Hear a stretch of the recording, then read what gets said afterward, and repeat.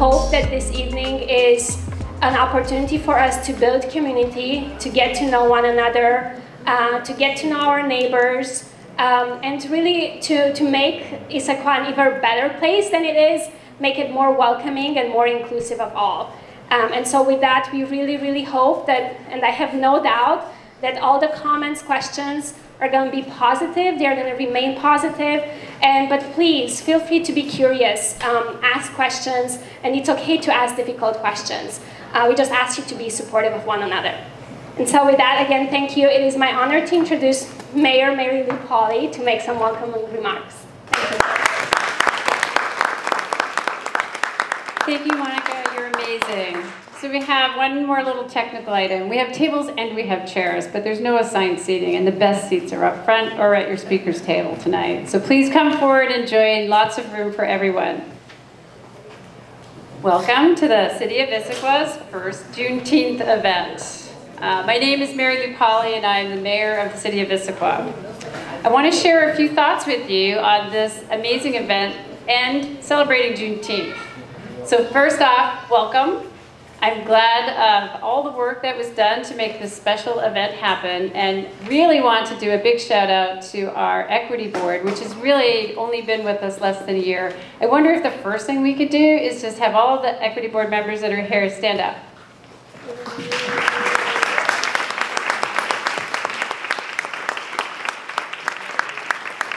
They embrace this challenge and this opportunity with open arms and have been doing amazing work since they have first sat down and getting to understand the city, the community, and where we need to go and what we need to do. So thank you all so much.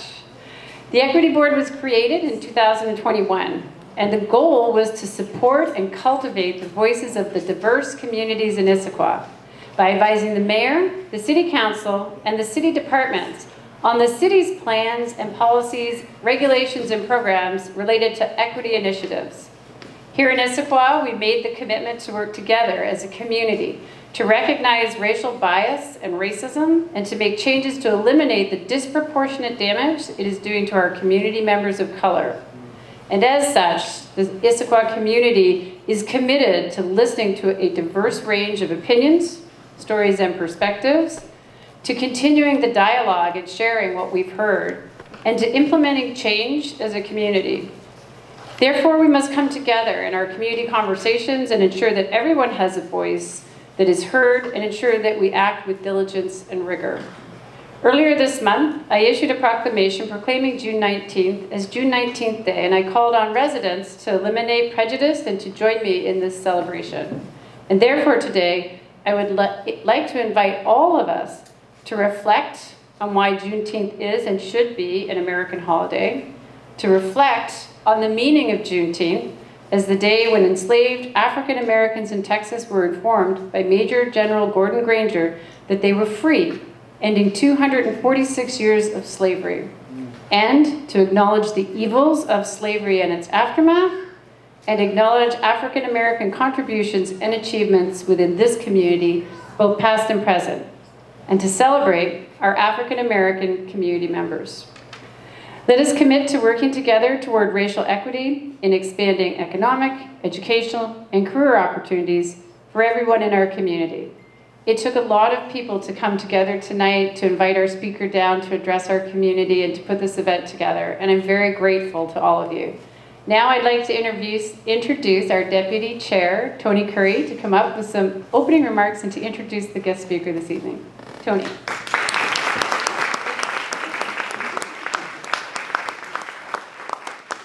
Thank you, Mayor Pauly. It's so great to see all of the smiling faces here. Juneteenth absolutely is an American holiday.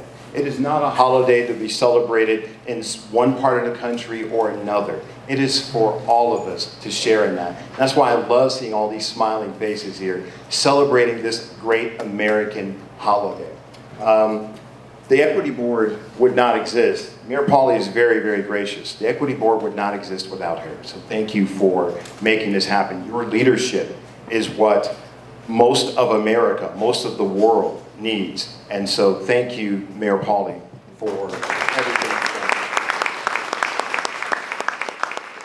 Now, I'd like to introduce our keynote speaker, an all-around great man, Delbert Richardson. So, Delbert Richardson is the owner and curator of the National Award-winning American History Traveling Museum and the Unspoken Truth.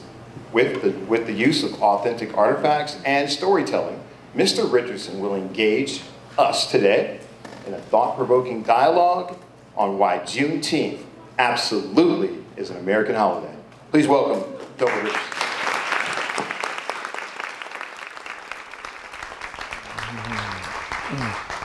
Give me a hand, pull me. Oh! Thank you, man. You're welcome, sir. You're welcome. Okay. Thank you. Thank you very much. Can I see what you read? That's good stuff. Yeah, my name is, first of all, could everybody just take a deep breath? And now what I would like you to do, rub your hands like this, and then point them at me. That's to give me some love. Because I need something being in Issaquah. Just gonna start it off the way this is the way I roll. And I wanna just thank Monica for calling me or emailing me or texting me. I don't know how she got a hold of me. You can put your hands down now. Okay, you follow good direction. I appreciate Monica reaching out to me by email. And I've never met her before. And I believe, Monica, that you heard me do a virtual presentation. And I believe that she was inspired in a way that she wanted me to come today for this event. So please give Monica a hand.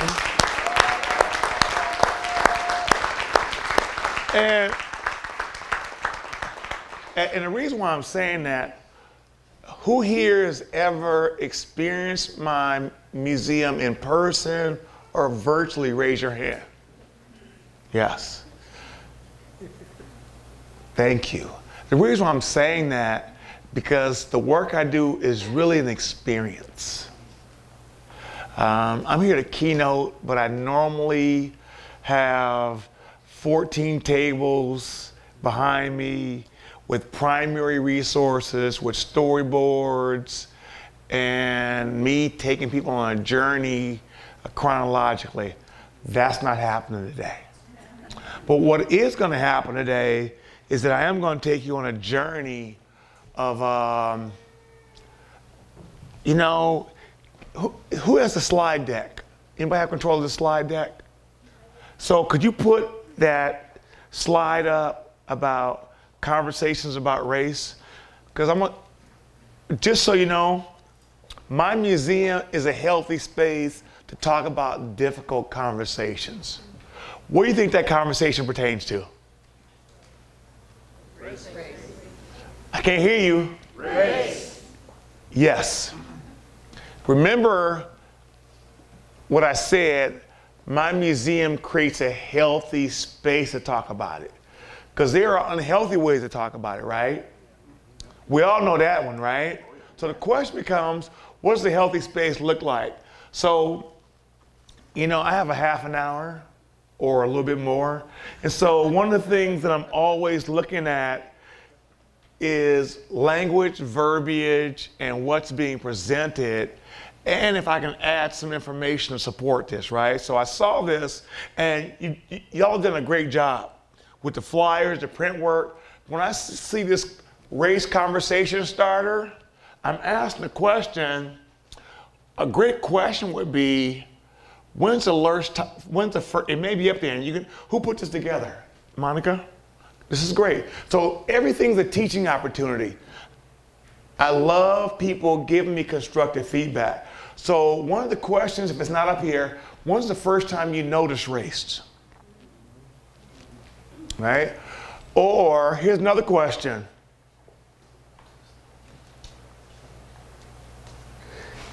Have you heard the term colorblind?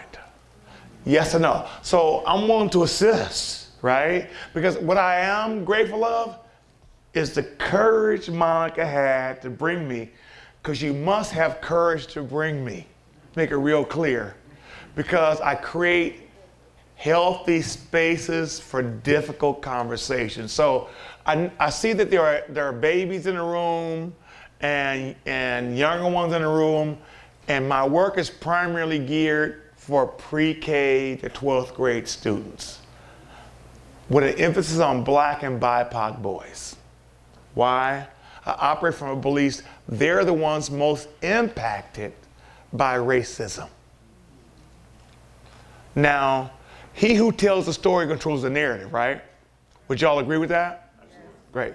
So if I can, I would like to actually just do an exercise that I do in the schools. Now, everything I'm getting ready to expose you to, I do it in the schools. So this is not a trick question. What continent is Egypt in? Africa. Told you it wasn't a trick question, right? So that's true. On the 5 o'clock and the 11 o'clock news, how do they frame Egypt? Where do they put it? Middle East. Got it, got it. You guys are warming up, right? So here's the question. It gets a little bit tougher. Is the Middle East a country? No. Is it a continent? No. What is it? Region. So you guys hear all that? So here's the real question. My brother, who has a right to take a country out of a continent and create something? Yes, but we're going to get back to he who tells the story controls the narrative, right? I want you to hold on to that theme, and I'm going to give you a couple of other things just to hold on to, because I'm going to weave in and out of language and words, and I'm going to challenge how we've been socialized, how we've been indoctrinated, our belief systems. So who's ever heard the game Jeopardy? These are not tough questions. Okay. Who likes to play Jeopardy? Great, so great. Here we go. Okay, you ready? So, and this is all related to my presentation and my pedagogy, or the way that I educate. I'm not a teacher, I'm an educator. I think there's a difference. And you'll hear me say belief quite a bit, because you're entitled to your own beliefs. So I'm speaking from the I. So I believe that a teacher, and are there any teachers in the room? Any teachers? Now, this has nothing to do with you. Just so you know, remember I said I believe, right? But if it, and I always say this, if it lands on you personally, let's talk about it, because it is personal. So teachers, broad brush, have a responsibility of presenting information, guiding students through the information, giving them a test, and then give them a grade. Does that sound about right? And that's, to me, a Eurocentric methodology of teaching. Sit down, right? Sit up straight. Johnny, stop twitching. But there's a cultural piece, and the two people that raised their hand, I know you. I know you. I know your cultural identity to a certain degree. And I know that you're relationship orientated, right? Right? But schools aren't. They aren't. So where am I going with this? An educator creates a space where there's critical inquiry, where they can ask questions. There's no judgment, and there's really no right or wrong answer. It's basically, let's come together and embrace some ideas around a given area. And then based on what this group decided, we'll move from there. See, that's an educator. So what I'm getting ready to do is take you on a Jeopardy journey. You thought I forgot about Jeopardy, huh? A Jeopardy journey, right? So I was born in 1954. I'm 67 years old. Yes, I look darn good for my age. I can't hear you.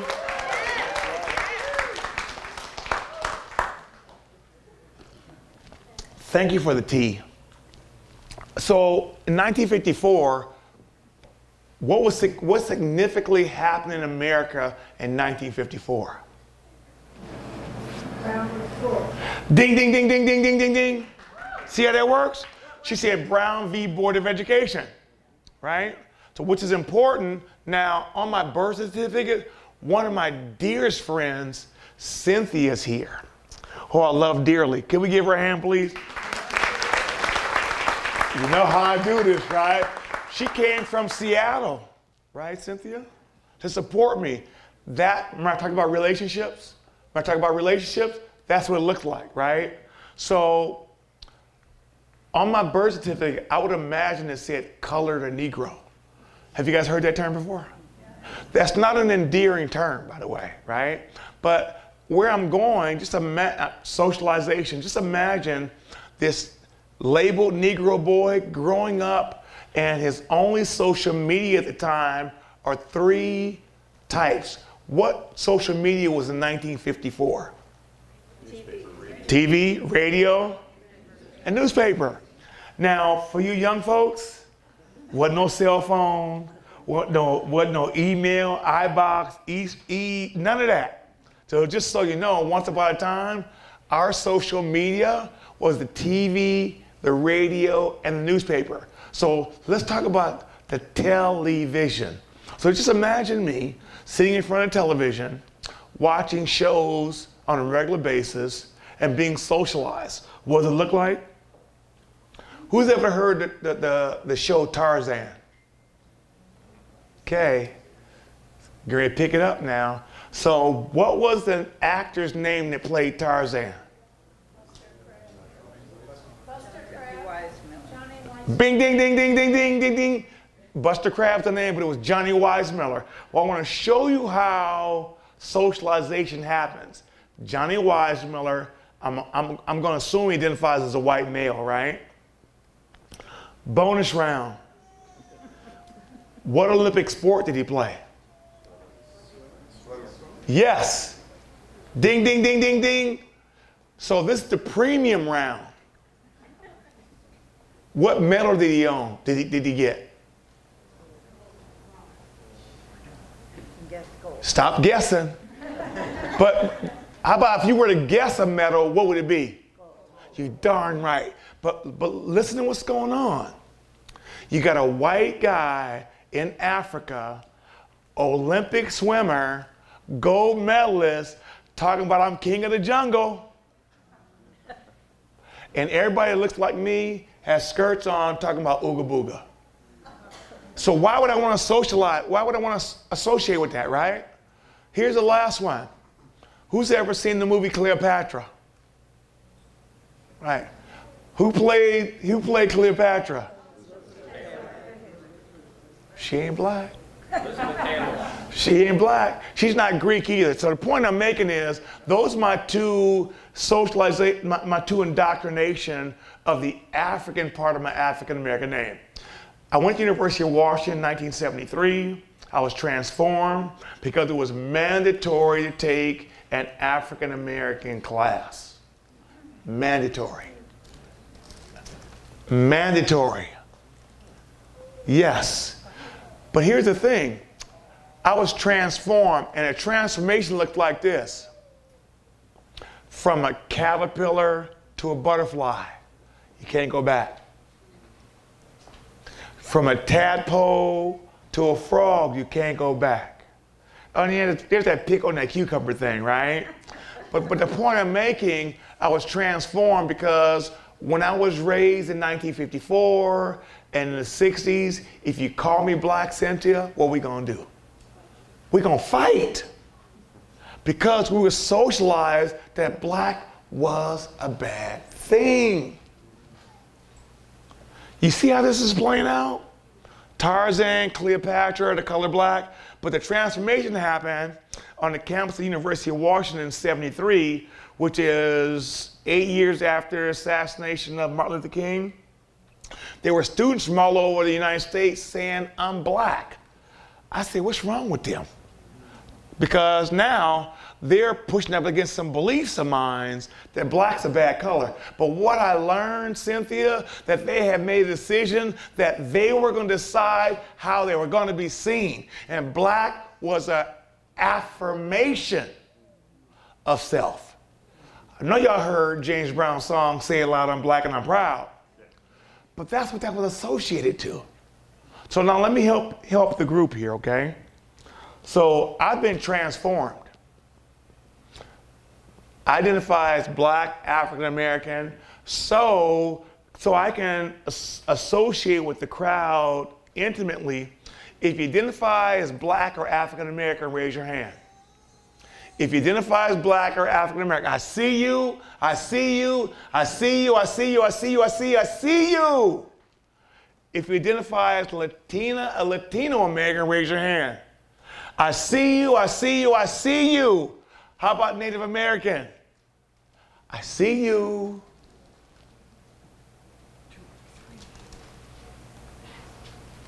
How about African immigrant? If you're an immigrant, I see you, I see you. How about biracial, triracial? I see you, I see you, I see you. Latina. Oh, Pacific Islanders. You raise your hand. Whew, almost forgot you. I see you. The reason why I do that, this is what I learned, is that if you identify as black, African American, oh, I'm sorry, Asian American, raise your hand. I'm so sorry. I see you. I see you. I see you. I see you. The reason why I do that, what I've learned, all those groups that raise their hand, we have a hard time being seen in white spaces. So when I say, I see you, I see me, right? When I say I see you, I see me. And so I'm affirming me by seeing you and I'm affirming you. And what happens, we start to make that connection in white spaces. Oh yeah, if you identify as white, raise your hand. I see you also too. So I do this in classrooms. You know why? Very seldom are our children asked how they want to be seen. You see, I mean, it's simple. And the teachers, I would do it as an exercise, right? Just ask them how you identify, and you can do that. Or I could say, ask, how do you identify ethnically? Right here. Candy? Yes. How do you identify ethnically? Caucasian. Got it. How about you, Robin? Caucasian, she's chewing. How about you, Mayor? Irish, yes? Swedish Irish. Swedish Irish? White? Middle Eastern? Gotcha. So the point I'm making, so let me just ask this question. Is white an ethnicity? No. But here's the thing. You get to choose how you want to be seen.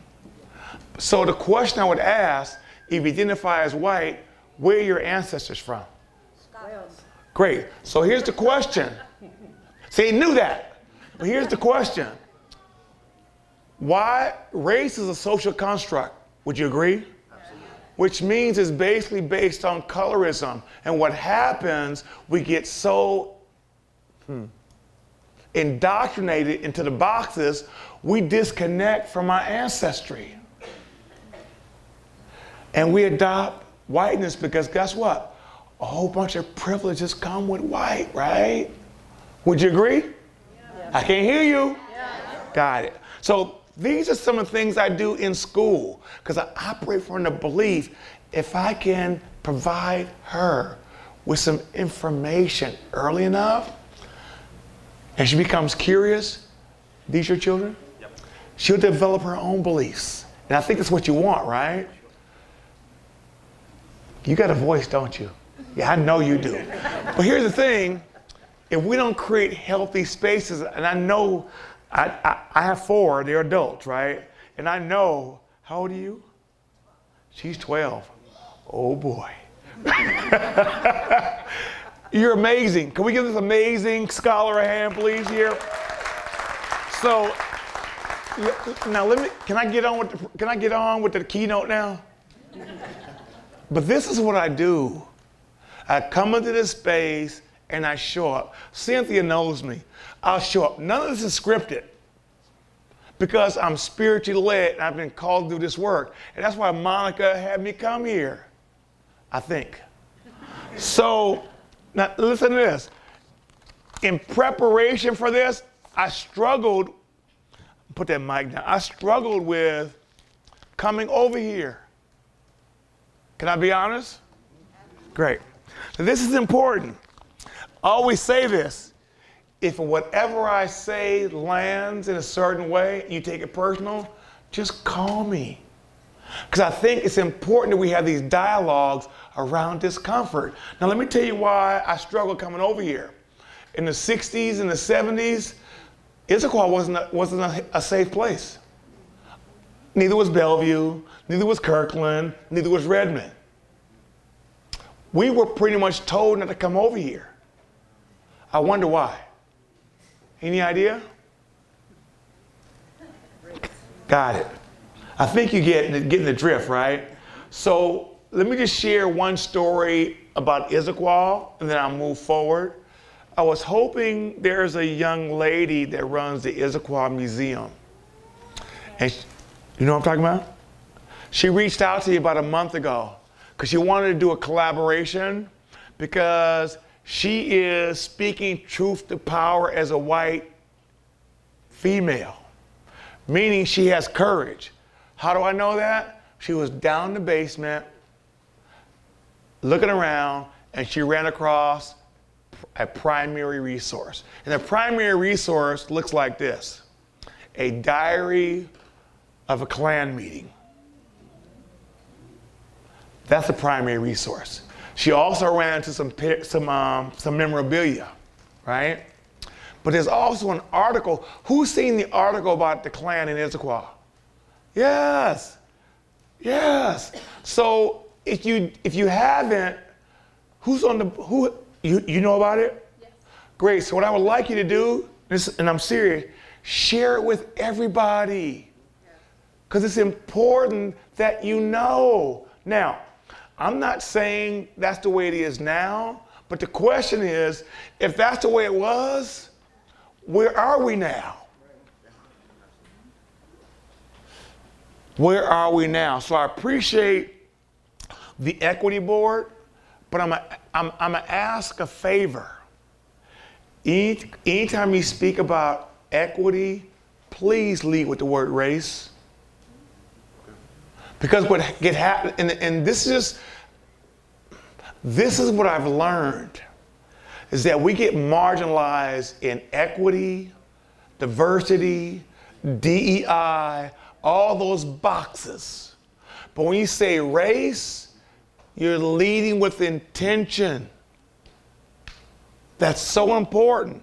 Because when you racialize it, it's drop the mic time. And that's the discomfort you must want to embrace. So, can I get on with the keynote now? So I struggled, and I'm going to talk to Cynthia because I love her like a sister. I struggled with, what am I going to talk about, right? It's Juneteenth. Actually, it's post-Juneteenth. It was yesterday, and I really applaud Monica and his group having it other than on the check the box day. Right, Cynthia? Because in Black History Month, everybody does stuff in February, right? What about January, March, April, May? I'm going to stop right there. So this is the 20th, right?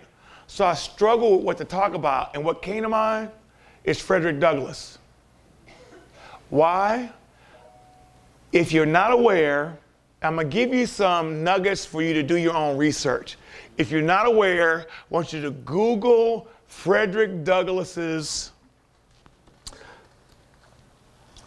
"What's to the Slave is the 4th of July" speech. You know about that? So check this out. They didn't know who they were inviting, did they? Let me give you some context, right? Just like Monica knew who she was inviting, y'all might not have known. Let me give you an example. So, context. Frederick Douglass is in the North. He's in New York. The North at this point has abolished slavery, 1808, 1809. So this is 1852. When was the Emancipation Proclamation signed? Right. So this is 10 years prior to that. So you got these white abolitionists talking about the 4th of July. And guess what? Brother Fred, will you come speak about the 4th of July? And Frederick Douglass said, I got to put this mic down. Basically what he said, and actually his speech is 42 pages. I'm not going to bore you. I'm going to pull out a couple of excerpts, right, to put this into context, because this is how I'm showing up, right? Because I believe the flyer said, why Juneteenth a holiday? I would put a question mark after it, right? Here's the question, why not? Why not? I'm going to give you some context. So Frederick Douglass in 1953, he's the foremost abolitionist speaking out against enslavement. These white abolitionists invite him to a conference. He says, why the heck y'all, I was going to curse, why the heck y'all invite me? Because my people are still enslaved. So he went in on them. 42 pages. So let me share just a couple of things. Eloquent writer, but he's humbled because he can't believe they invited him to this large gathering, right? So I'm just going to read a couple of things, okay? So on my page 2, which is actually page 3, he says, fellow citizens, I shall not presume to dwell at length on the association that clusters about this day.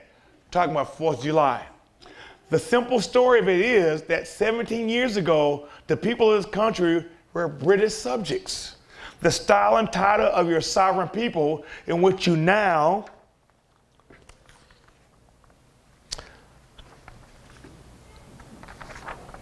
glory was not then born. So what he's saying, you're celebrating 4th of July, but 76 years ago, you were colonists.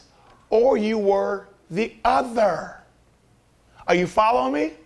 He then goes on to say, you were under the British crown. Your fathers esteemed the English government at the home of the government, and England as the fatherland. This home government, you know, although a considerable distance from your home, did in the exercise of its maternal prerogatives imposed upon its colonial children such restraints, burdens, limitations, and is in mature judgment it deems wise, right, and proper. So what he's saying is that you were oppressed also too, merely 76 years ago, and you have the gall to invite me? You have the arrogance to invite me? Well, let me help you. So he goes on, page 3. He says, feeling themselves harshly and justly treated by the home government, your fathers, like men of honesty and men of spirit, earnestly sought redress. They petitioned and demonstrated. They did so in a respectful and loyal manner. Their conduct was wholly exceptional. This, however, did not answer the purpose.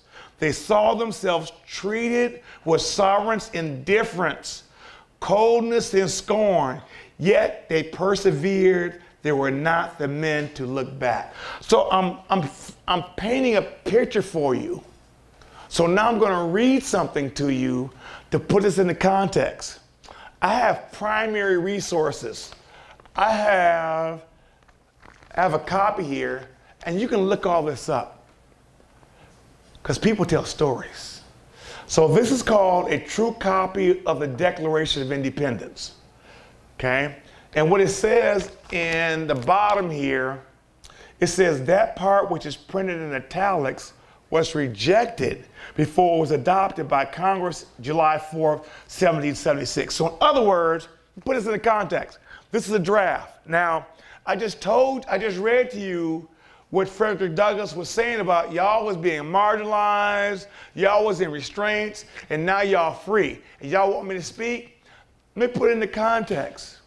Before the Declaration of Independence was signed, Thomas Jefferson and his boys were one of the colonies. So he said, Thomas, you're the best writer. Why don't you go create a draft? Because we know for a fact we want our own independence. But guess what? We don't really have the skills, so you draft it and bring it back and we'll proof it. Sound familiar? So let me read to you what Thomas put in that was taken out, okay? This is Thomas' words. So when Thomas says he's talking directly to the King of England. Now remember, all they want is their independence. Because they're being taxation without what? Yes. So now check this out. These are Europeans. There's no Native Americans. There's no Africans involved. These is all white folks. Are you feeling me? So this is what Thomas wrote. He said he has incited treasonable, listen to these words. He's talking to the king.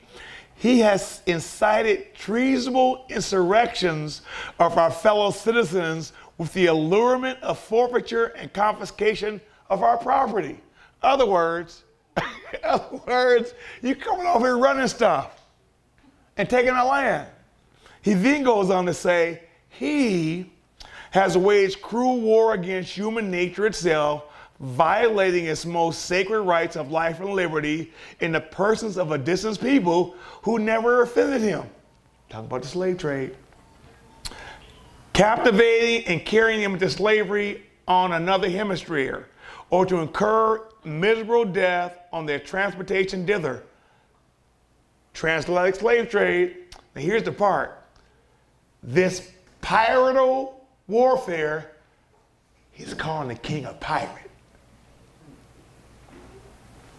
The emporium of infidel powers, he's calling him an infidel, is the warfare of the Christian king of Great Britain, determined to keep open a market where men, bold letters, capital, should be bought and sold. So in other words, there's more. So what he's basically saying, for me to make my best case, I need to point out that they're involved in the slave trade. And guess what? That's not right. And we know that you're doing it, and we want you to give us independence, right? So Thomas brought it back to his boys, right? He said, Thomas, we got to take this part out. They said, why? Well, we have to free our slaves tomorrow. They all were slave owners. They said, well, oh well, we're not doing that. So we're striking that from the Declaration of Independence. Look it up. So I'm sharing that with you just to put in the context. This is European and Europeans. Blacks and Native Americans not even involved yet. So now getting back to Juneteenth. Am I about at a half an hour?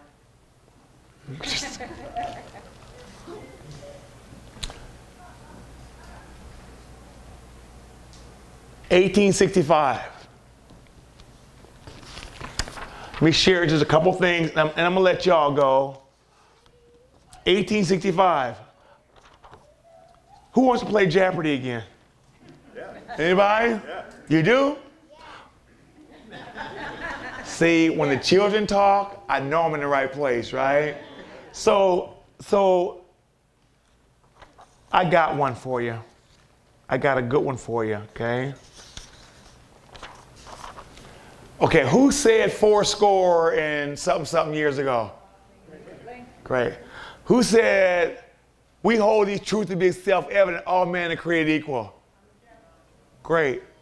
Who said this? There is a physical difference between the white and the black race, which I believe will forever forbid the two races living together.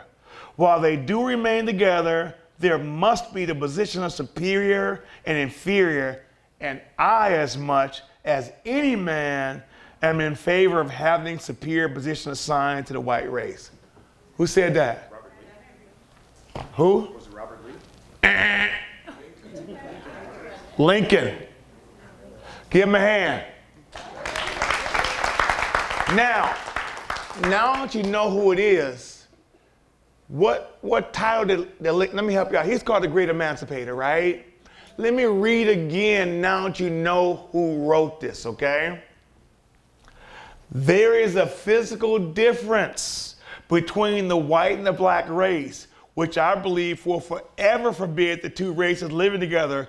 While they do remain together, there must be the position of superior and inferior, and I, as much as in any man, am in favor of having a superior position assigned to the white race. That is y'all's Abraham Lincoln. He ain't mine. Context is everything. He's running for president. Now, Republicans are what the Democrats are now. Just to put in the context for you history people, right? So Republicans was the liberal party at the time.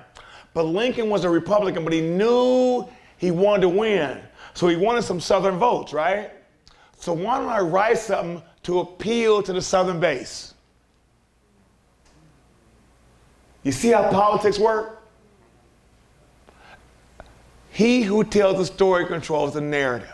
I wanted to share that with you. So the last thing I'm going to share, if I can, 3 things, and I'm going to turn it over. I am a educator that uses different modalities. Here's a book. This is off the internet. But let me read something to you, because we're talking about, race is no longer there. We're talking about race. So what grade do you teach, Laura? I used to teach middle school. Okay, great. What grade do you teach? High school. Perfect. Do you know about Ronald Takaki? Howard Zinn? Yes. Got it. So he's the equivalent to Howard Zinn, but he's Asian American. So to give you some context, who knows about Howard Zinn? Raise your hand. Jewish guy, unapologetic. Read his book. So what I want to point out, because we're talking about race. We're talking about race, right? And it's uncomfortable. It's uncomfortable for me too, right? So on page 4, and your kids are doing amazing. Can we give the children a hand, please? So let me read. So context is everything. Page 4, Ronald's in New York. Who's been in New York? Taxi cab. Who's been in taxi cab in New York? Got it. So Ronald's in New York in a taxi cab. He's Asian American. So he gets in the cab, and the assumption is that whoever it is driving the taxi cab is impressed with his phonics.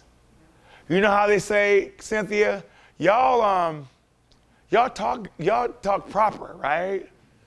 Like we're not supposed, look at my man here, right? Like, what do you mean talk proper? So in other words, back to Ronald. So this guy is looking at Ronald in the rearview mirror, and cab drivers strike up conversations, right? But he's kind of curious about my language, how well Ronald speaks. So what Ronald says, he saw me through a filter, what I call the master narrative of American history. According to this powerful and popular but inaccurate story, our country was settled by European immigrants, and Americans are white. Race, in quotations, observed Toni Morrison, has functioned as a metaphor necessary, and this is in quotation, to the construction of Americanism. In the creation of our national identity, American has been defined as white. Not to be white is to be designated as the other, different, inferior, or unassemblable. The master narrative. So I teach history through an Afrocentric lens. That's not the master narrative. So who here is from Irish descent? Raise your hand. Irish? Okay, great. German? Is that Debbie Lacey? Darn, almost cursed. Darn you. Italian? Polish? Jewish? Just so you know, in the 30s and 40s, there were signs that said you're not allowed. You were oppressed, just like me, because you weren't part of the dominant European construct. You were from the Eastern Bloc, Monica, right? So you were othered. So the question is, how'd you move from being oppressed and othered to white? Well, it goes like this. Whiteness was invented. You see that? And so what whiteness did, they needed more people to be in that category. So guess what? We're going to allow you to join our club, Germans. We're going to allow you to join our club, Italians. And you Polish, come on, bring in Irish. That's how this evolved. And so now, this is important, you have the dubious luxury of calling yourselves white. And guess what that comes with? A boatload of privileges. This is the point I want to make. 2 points. You can't give it away, but what you can do is share it and use it as a tool for those less fortunate. So I always ask the question, if you identify, raise your hand if you identify as white. Raise your hand if you identify as white. I'll come out there. So the question is, how can you use your privilege to benefit other people? Like me, like my children here, like other people. That's what this is all about, because there were abolitionists during the enslavement period, abolitionists that risked it all for humanity, not race. There were white people, my language, during the civil rights era that risked it all for humanity. So I want you to ask yourself the question, what are you willing to give up and lose? We don't want it all, just a little bit. But the unfortunate thing, I'm gonna talk in general terms, white male patriarchy operates on a zero-sum game. It's either all or nothing. And I ain't sharing, I'm taking my ball, I'm going home, right? But all we're asking you to do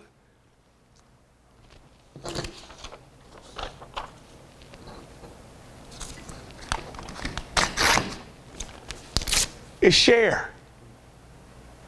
We ain't asking for it all. Share. You're not even gonna know it's gone. But if you socialize through a zero-sum game, I must have it all. There's no negotiating. All right. Juneteenth, the Battle of New Market Heights. The mayor just talked about General Granger, right? General Granger is the one that went to Galveston, Texas to free my ancestors down there. And there's some stories as to why. Some say they wanted another yield of crop, so forth and so on. But the story that's not told is that General Granger had a boatload of colored troops with him. Don't believe me? Do your own research. The Battle of New Market Heights. Is there any military people here? Military, great. What is the highest medal one can get in the military? You darn right. Do you know that 26 colored troops, 26 colored men won the Congressional Medal of Honor in the Civil War? Did you know that? Do you know that? You're lucky. I didn't know that. Who else knew that? Why don't we all know that? You know what, you wise ones? I got one for you here. Hold up. You know, I'm good at, I want to stump people, right? Where's it at? Darn it. Did I bring it? Hold up. Where's my coat? Uh-oh. I feel it.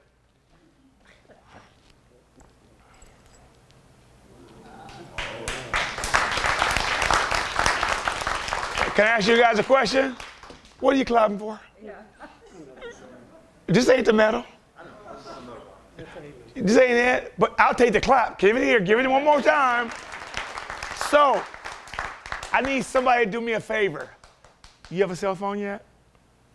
You do me a favor? To share a cell phone? Is it on her? You do me a favor? I want you to look up something for me, okay? Please. I do this in school. This is the only, I gotta meet students where they are. I want you to look up, what's your name? Kelsey, will you look up the Butler Medal? The Butler Medal. And Mom and Dad, it's okay if I have her speak into the microphone? Is that okay? But now, so here's the question. Kelsey, do I have your permission so you can speak in the microphone? You should have saw she looked she gave her parents, right? Like, you didn't ask me. She's 12. You find it? Think so? Let me see. Yes. Let's see here. I'm sorry, I didn't ask permission to touch your phone either. It's fine. Thank you. Great. So what I want you to do, if you don't mind, you can do it from right there, okay? This is important. Can I get you to help too? You hold this. Can I have them part of the presentation? That's fine. Come up here, please. Oh, give me a hand. So this is what I do. What we're teaching them is public speaking. I mean that, right? So what I want, you're gonna hold the medal up, testing, and I want you to read what the Butler Medal said. Does Wikipedia come up? No, just tap it again. Tap Wikipedia. Are you okay? You nervous? Of course not. So this is connected to Juneteenth. Go ahead. Oh, first of all, introduce yourself. My name is Kelsey. Great. Who are you? Raina. Raina. Great. Okay, great. Go ahead, Miss Kelsey. The Butler Medal is also known as the Colored Troops Medal and was a military decoration of a unit of the United States Army, which were issued in 1865. The medal was commissioned by the Major General Benjamin Butler and was intended to recognize meritorious or heroic acts of bravery performed by African American soldiers at the Battle of Chaffin's Farm and New Market Heights. 14 Americans had earned the Medal of Honor in that engagement, but Butler wished to further recognize his African American troops involved in the battle, and he paid for the Butler medals out of his personal funds. Thank you, thank you. That's enough right there. Good man. So great, have a seat, thank you. So oh my God, let me share, thank you. So what she just did, she just taught, who knew about the Butler Medal? Got you, didn't I? Darn it. So, what she just read, guess what? Y'all can look it up. So, I just told you that I think 26 won the Congressional Medal of Honor, but that wasn't enough for General Butler. Because of the valiant effort, 14 colored men exercised He paid out of his own pocket to have a medal commission called the Butler Medal, because that's how much he valued them. This is Juneteenth. Thank you, yes. I am going to close, and I always like to close with questions. And this question is related to reparations. Well, you know, Debbie, I see you back there. You know, Cynthia, what's your name, bro? Tony. Here he goes with them reparations again, right? You darn right. Why? As an educator, I always like to use definitions, right? So we know about slavery and enslavement, right? So let me read you the definition of reparations. Then you be the judge if reparations are due, okay? We got this? Got it. So, reparations, payment of a debt owed, the act of repairing a wrong or injury to atone for wrongdoings, to make amends, to make one whole again, the payment of damages, to repair a nation, compensation in money, land, or material for damages. What do you think? Do you think reparations should be discussed? Now, if you don't, let me give you a little bit more, and I'm going to close with this. This is one of the storyboards in my museum, and I normally would have them lined up, but this comes out of a book titled, When Will America Pay? By Dr. Winbush. When will America pay? So on the left side is a table. It has countries on the left, has dollar amounts in the middle, and people that received it. So the left, the first one's Germany, 822 million Holocaust survivors. The next one, 1,044,000,000 acres of land for Alaska Natives land settlement. The next one, 81 million Klamath of Oregon. Next one, 105 million Lakota of South Dakota. Next one, 12.3 million Seminoles of Florida. Next one, 31 million Chippewas of Wisconsin. Next one, 32 million Ottawas of Michigan. Next one, 230 million Japanese Canadian. Next one, 250,000 square miles of land. Eskimos indigenous. I'm almost finished. 25 million Jewish claims on Austria. Last one, 1.2 billion Japanese Americans. There were some Native Americans said, we don't want your money. Give us our darn land back. I almost cursed. They said, give us our land back. We don't want your money. Now here's the question. Who knows about precedents? You do? I know. So precedence means what? It's been done. Any lawyers in here? So in other words, precedence has been set. I read the definition of reparations. African Americans and Negroes are nowhere on here. Not even Black Wall Street. So, in closing, white male patriarchy, I got to speak to you, because that's where it all starts. Zero-sum game.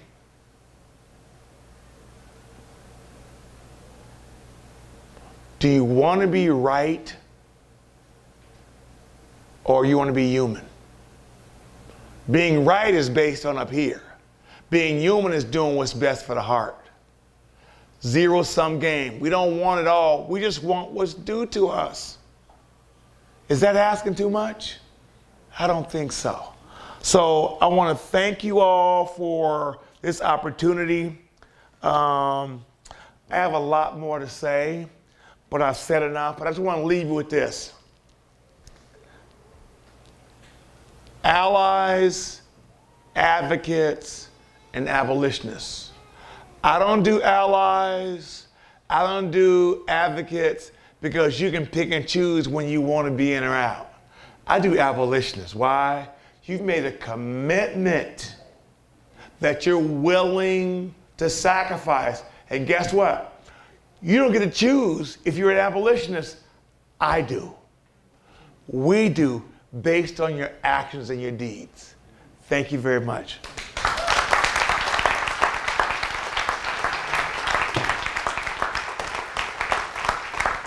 Oh,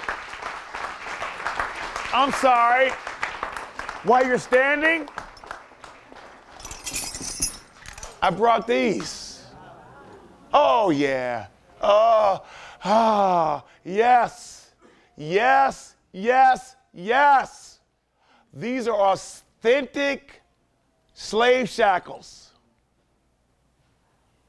See the size of that? That's for a child. Or a young adult. So here's the question. There's this thing called the new Jim Crow, where we as black people make up 13% of the population, but 40% of the jails. It's the new slavery. Has anything changed? So I want to leave you with this here. These are real. Let's not go back, okay? Thank you very much.